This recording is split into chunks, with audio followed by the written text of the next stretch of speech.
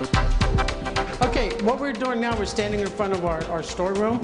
Now, our storeroom with all the foods that is distributed out to all the kitchens, we go through about $6 million a year in inventory just on food alone.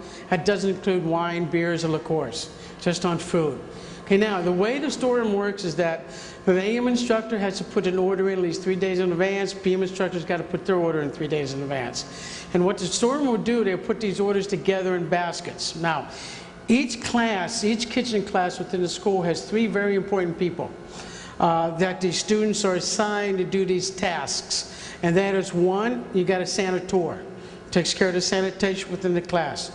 2, you got a sous chef, and he's a student that's in charge of making sure everybody's doing their thing, making sure they're doing this, doing that on time, and so forth. And third, you got what is called a food steward. Now, the food steward is a guy who's not necessarily a guy, a person responsible to come down to the storeroom to pick up the food order, to get it to the kitchens first thing in the morning or first thing in the afternoon. Now, before we get in our kitchen in the morning, Thomas or one of the other guys up here will come down to the storeroom, to the meat room, and pick up our food order, bring it up, go through it, tray it out, and make sure we have everything. Fish, seafood, things like that, meats, everything's got to be in at least a couple of days in advance to be able to have these guys order it in, get it in, and they're fabricated for us to make sure it's fresh as possible.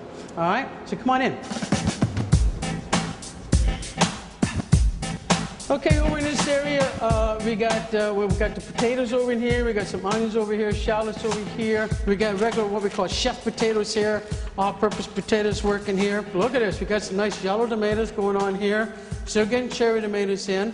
Now, we do have farms locally that work hydroponic, okay, and work with hot houses that we can get things in, like the yellow tomatoes is coming in, and there's a few other things. They make these papers for fruit wrapping. Now, it can be plain paper, or it could have a little seal on it, like this one does. Right down here, it's got a little number on it, a little letter on it.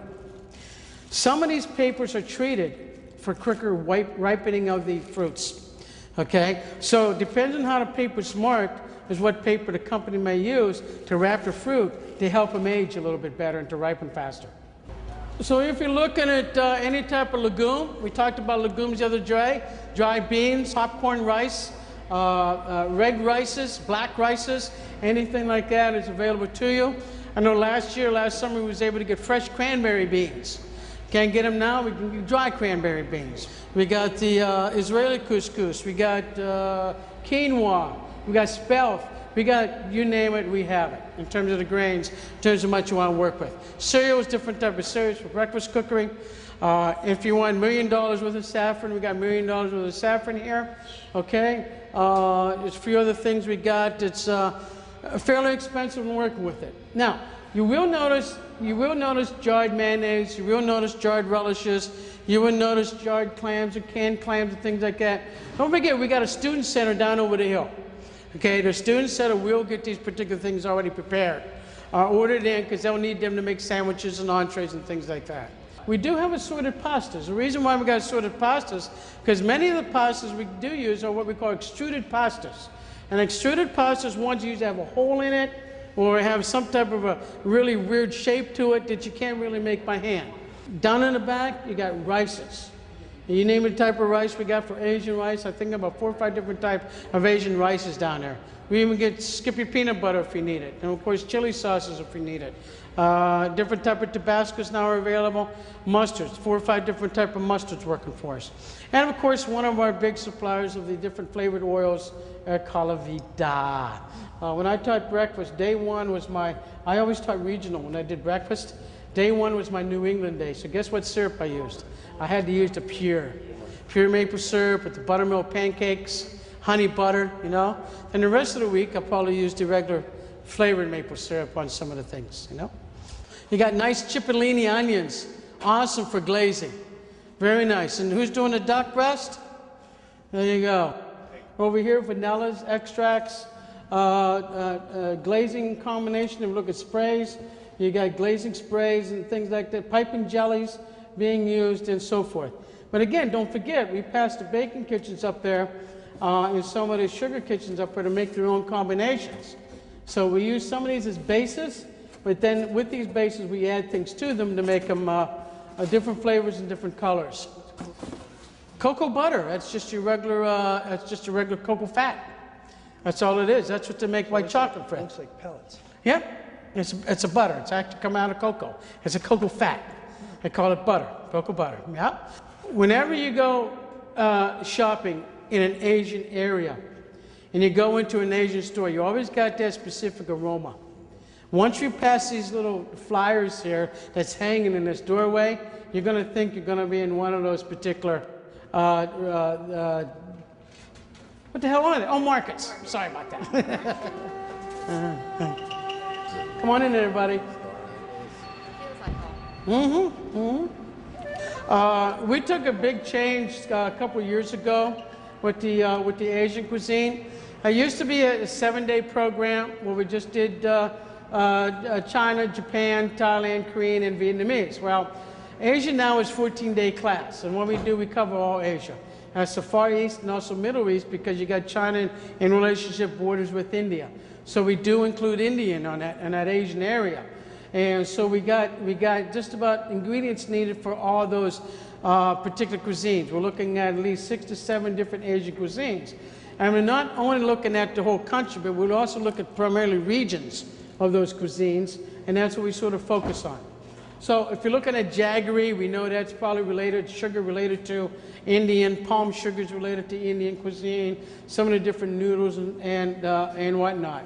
If you look up in here, you see red, green, orange, yellow cans up here, and these are curries. Curry is not a yellow powder, okay?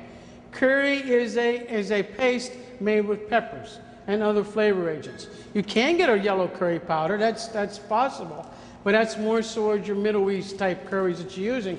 But we do have different type of pastes up here. And if you look at the different type of noodles over here, you got the soba noodles, you got rice noodles, you got spinach noodles, you got sweet potato noodles, wrappers. Of course, you got wonton wrappers, you got shumai wrappers, you got spring roll wrappers, and you got egg roll wrappers. There's a difference between egg roll and spring roll. Egg roll is communist, spring roll is American. All right, I'm just kidding. That's one of my old instructors used to say. But anyway, rice paper wrappers. All different sizes of rice paper wrappers are up here. The other items are in a freezer.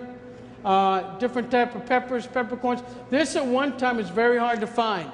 We were able to have it all year round, but that was very hard to find within the Asian market. Was your Szechuan pepper? That's a little black peppercorn. Okay, they were hard to find.